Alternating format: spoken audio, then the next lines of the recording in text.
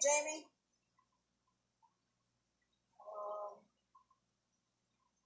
Hey, Donna.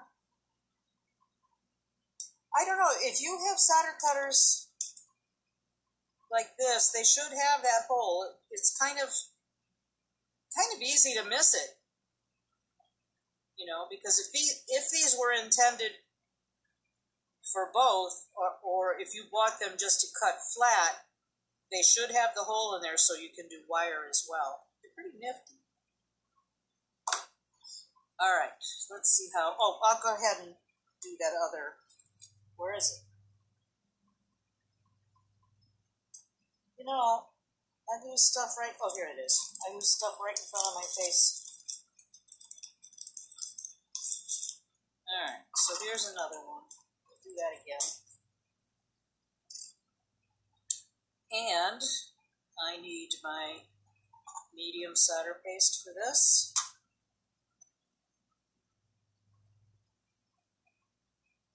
And you know, you don't really have to make these marks if you know exactly where you're going. But sometimes you get confused or whatever, and you might turn your concho just a little bit. So it's just easier to mark it, and then there's no mistaking where to apply your solder paste or your paste solder, whichever. It's just enough to have that jump ring grab onto it. All right. Oh, that's hot. Yes, I just did solder there, didn't I?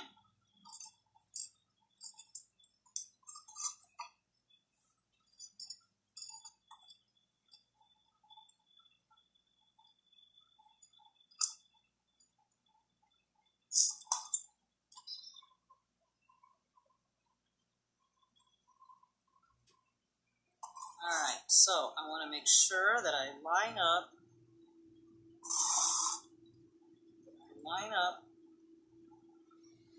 the jump ring with the center point of this concho. And then I'm going to put my hummingbird holder there so it doesn't move. Spray some flux on here.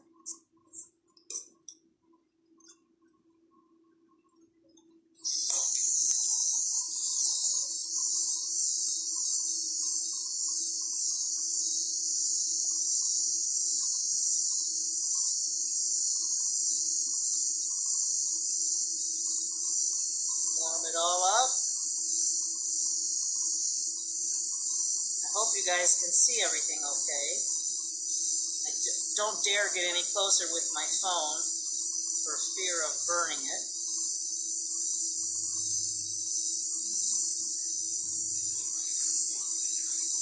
And I'm working kind of blind, like I said earlier, but I've had success with it, so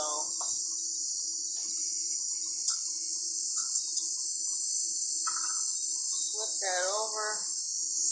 Just hit it on the back just a tiny bit, just to make sure everything's soldered on there. Okay. See the difference between this didn't have any flux on the back and this. I mean, it's still kind of caca, but it'll clean up pretty easy. Alright, so I quench this one, and I'm going to put this in the pickle and take out the other one.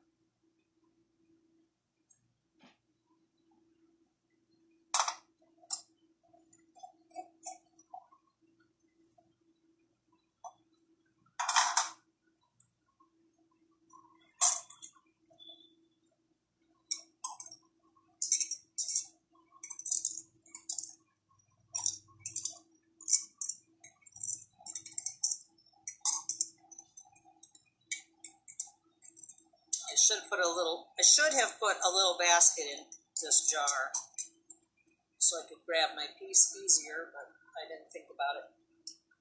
Let's put this one in there. Let that clean up in there for a few minutes.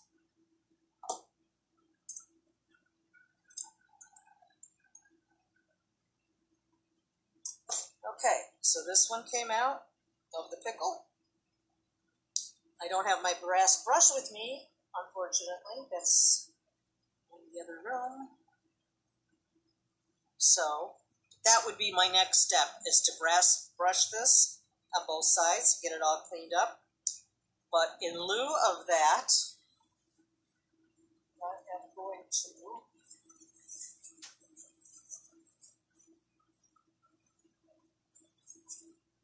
try some steel wool, but on the reverse side, because I'm not sure if that's a good thing or not. But I think so. Actually, that's not important at this stage. What's important is to just make sure that you have a clean area where you're going to attach the bezel cup. So this is clean enough for that. All right. These hummingbirds get very hot too, so be careful with that.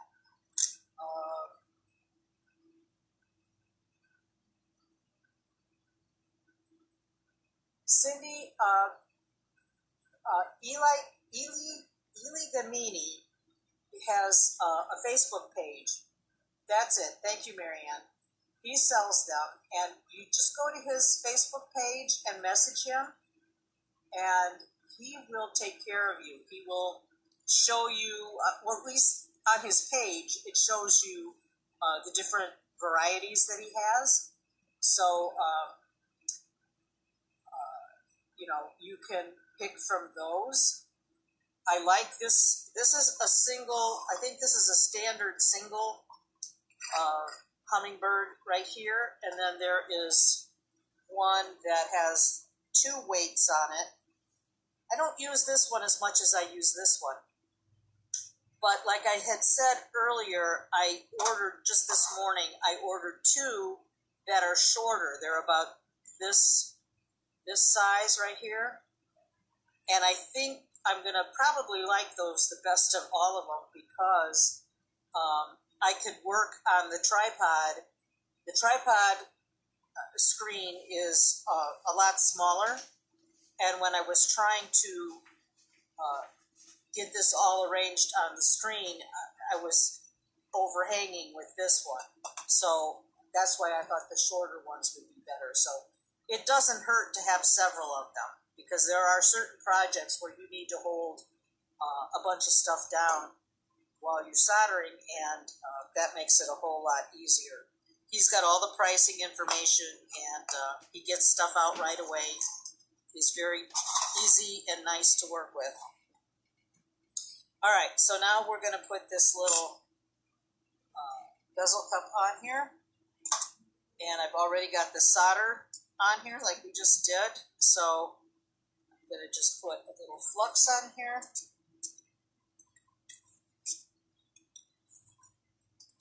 Okay. And then I'm going to place my bezel cup right in the center. Be very careful to get that in the center. Now, this one is tough to hold down with these kinds of holders. So the best I can do, is kind of just stay ready with my solder pick to nudge it if it moves, because a lot of times after you've put the flux on there, it kind of bubbles up a little bit. And in this situation, well, maybe I could just try that. I'll try to heat up the flux first and see if I can still see where the center is after the flux bubbles up.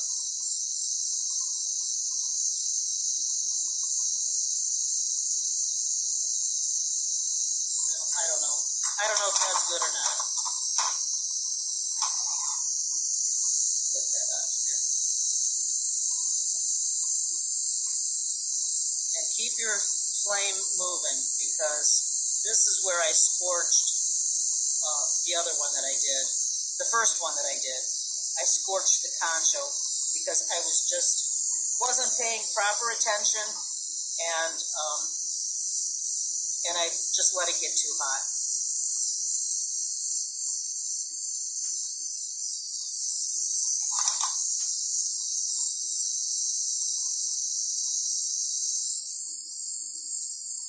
And you don't want to melt your bezel cup either.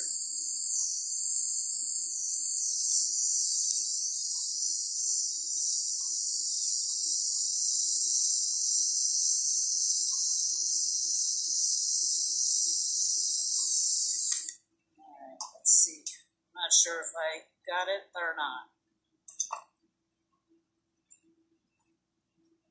It appears to be on, but looks like it is.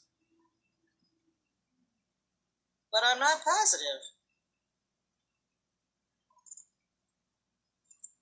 I might just give it a little hit more on the side here.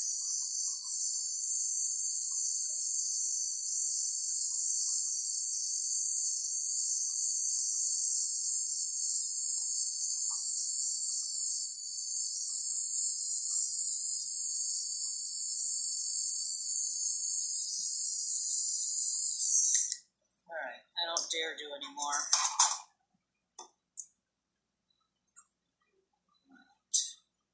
Cool a second.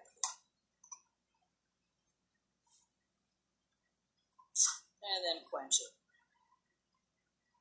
Alright.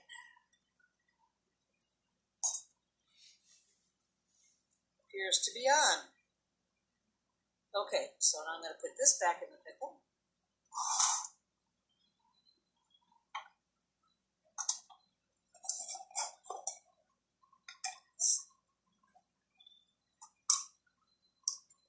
Other one out.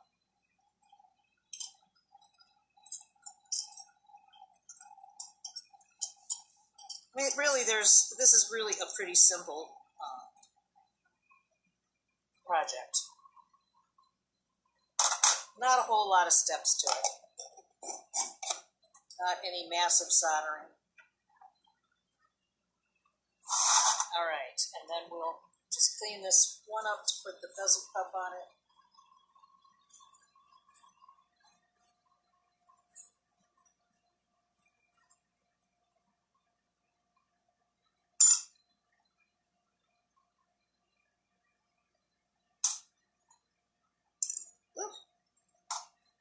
Hot.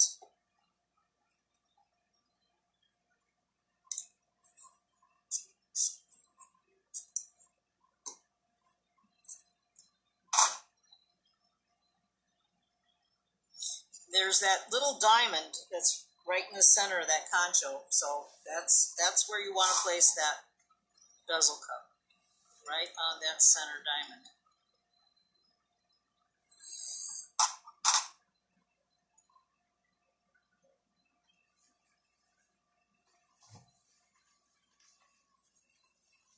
Yeah, thanks for posting that information on E-Link. It's very helpful for those of you that don't know about these holders. It makes your soldering life a whole lot easier.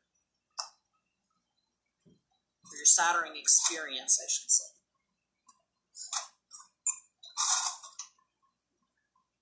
All right. I'll solder this bezel cup on, and then we'll make the ear wires and put it all together.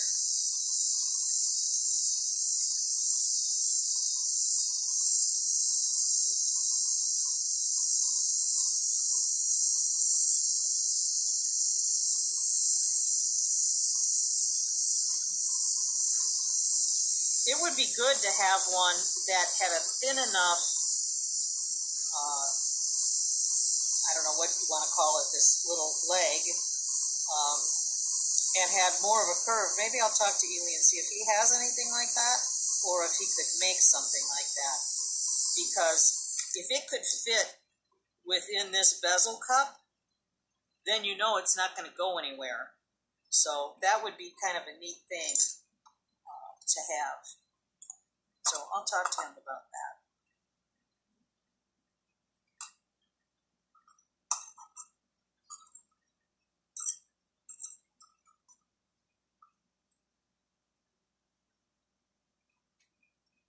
It looks like it could have been a little bit better. Let's see here.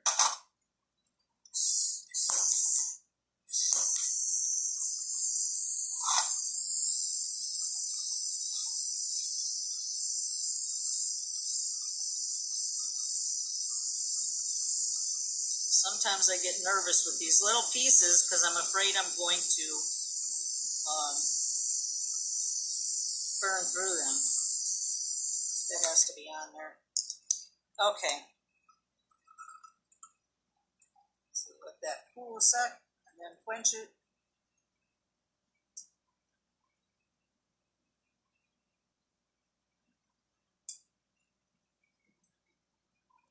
Oh, you used... Oh, okay. You used them to make the birdhouses? Yeah, I mean, they're good for, like, all kinds of things. You know, I've seen people have 4 or 5 of them on one project, which really makes your life a lot easier. Okay, so put this in the pickle, and we'll work on the ear wires. Okay. All right, let me move this stuff out of the way. Oh, glad to have that off. It's really, really, really important that you have good ventilation if you're using paste solder. There's no 2 ways about it.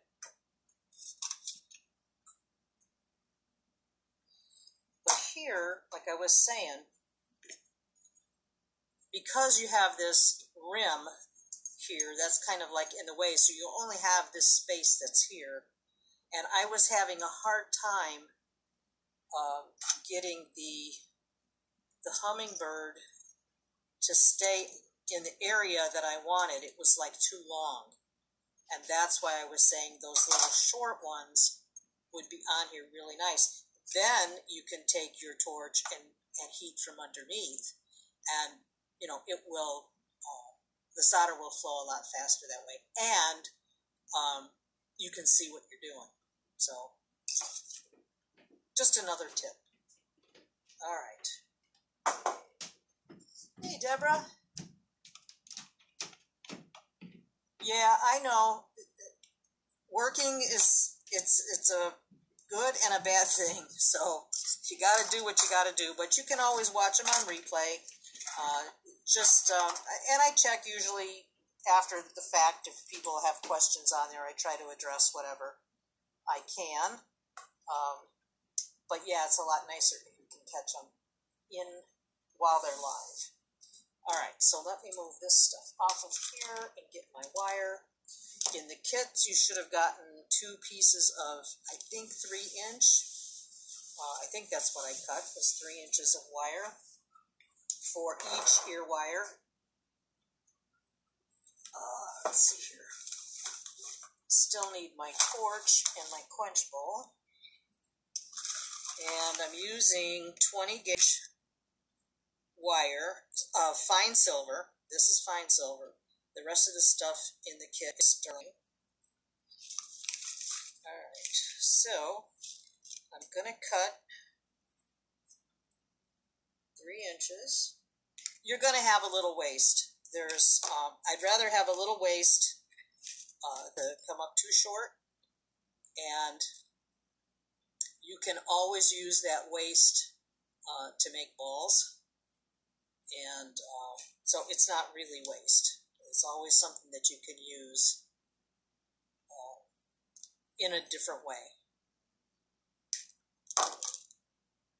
Alright, so I've got 2 pieces of 20 gauge fine silver wire.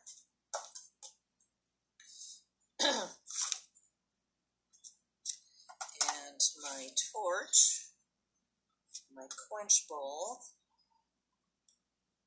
And my utility pliers. Raise the camera up a little bit. Okay. Get my paper towels out of the way so I don't catch them on fire. The first thing I'm going to do is make the balled ends on the wires.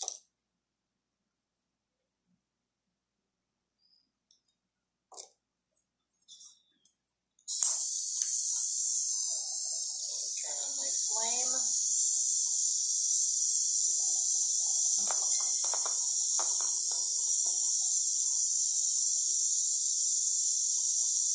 And I'm going to put my wire right at the very tip of the blue cone. I don't think I'm in the frame here. Okay, the very tip of the blue cone here, which is about right here. That's the hottest point of the flame, and look how fast that draws a bead. You go maybe just a tad larger, but if you try to do too much, sometimes the ball just drops off. Okay, so that's a nice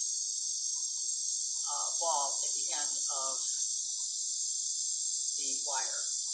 Okay, quench that.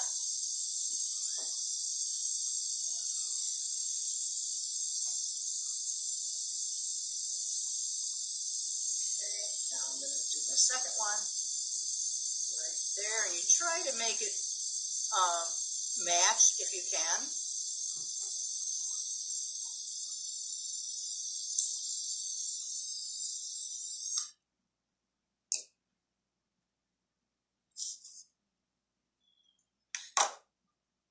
There's just nothing like fine silver to make balled head pins or ear wires. Really nice. Really nice. Okay.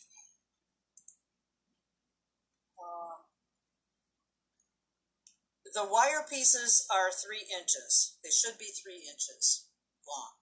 But you are going to have a little bit of waste. But like I said, I'd rather have that than come up too short. And some people like their ear wires longer than I like them, but you know, that's a personal preference. So now you're going to use round nose pliers. You need baling pliers of some sort. You don't have to have these exact ones, but these come in handy for lots of things. I think this is the medium size. Maybe it's the large. I'd have to check for sure. But yeah, you could even use a pen or a pencil or something like that. It depends on how large you want that curve to be. So the first thing I'm going to do is use my round nose pliers and put them right at the base of the ball, and then just curve it to almost touch. So it's like that. Can you see that? Okay, so then I'm going to take the baling pliers, and I always have to think a minute which way I want it to go.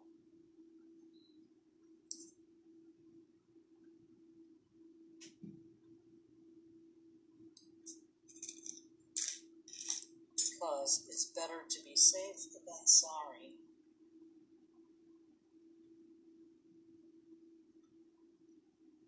Alright, so I've got the baling pliers with the little loop facing me, and I'm going to push the wire till it touches the back, almost touches the back of the loop, the small loop.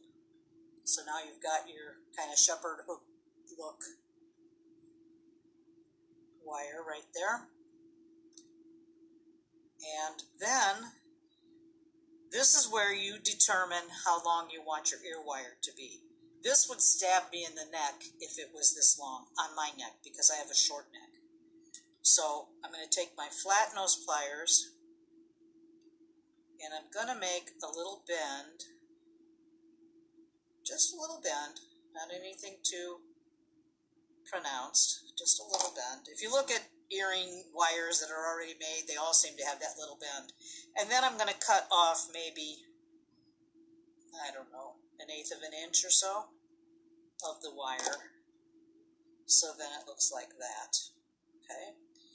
Now I'm going to make my other wire, but then we still have one thing else to do, a couple things to do with this yet. But I want to try to make those ear wires as uniform as I can.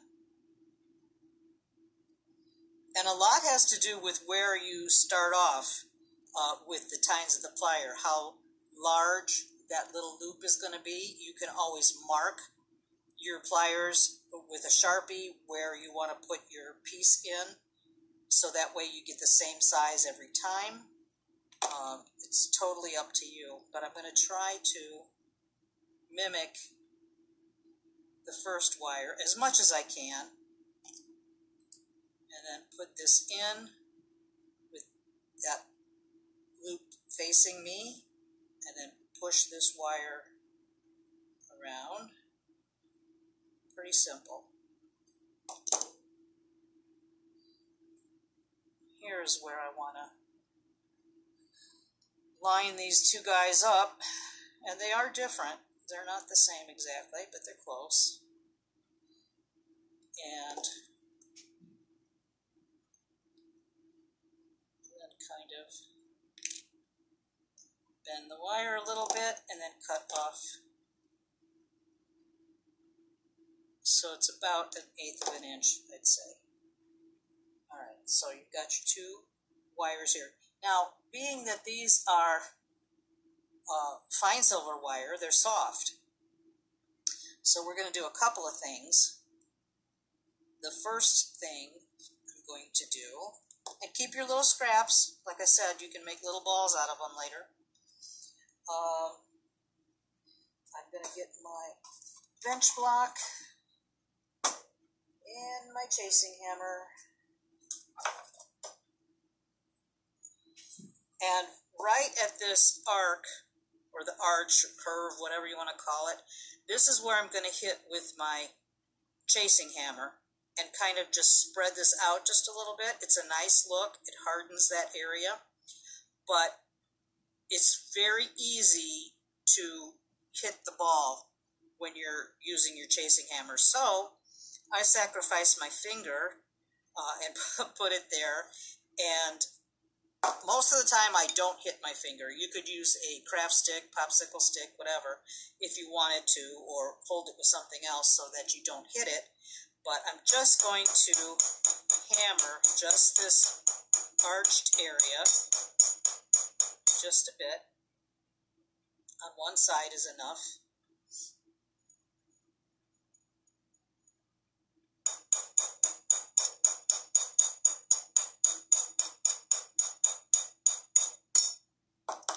Okay, there you go. And then I'm going to use a cup burr, which I didn't put out. I have one here. Okay, then I'm going to use a cup burr, and I'm going to file or smooth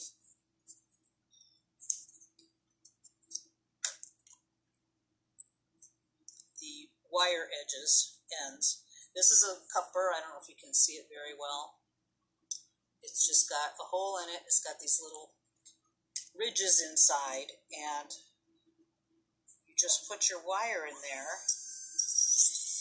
and it helps kind of round those edges off a little bit.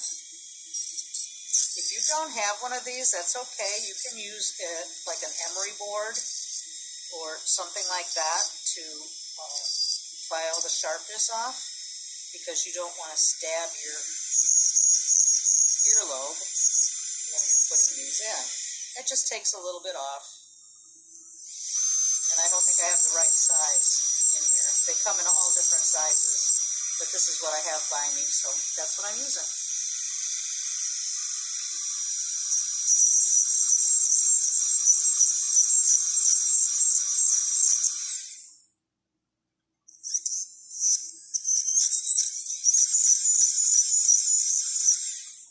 Okay.